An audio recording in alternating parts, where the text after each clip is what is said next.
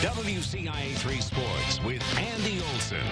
All four divisions of the IHSA were in play tonight as the Volleyball Regional Finals were on the line all across Illinois. We start at Catlin, where Salt Fork is trying to defend home court against St. Thomas More. Ella Dixon gets the Sabres going with the kill here as STM wins set one easily. The Storm keeping it close, though, in the second set. Kendall Hurt goes for the kill for SF. It's off a Sabre into the line judge. And they were close, but not close enough. Sabres were too strong. Julia Johnson with a big swing to find some space in the back row. STM wins the regional in straight sets. They're headed to the sectional.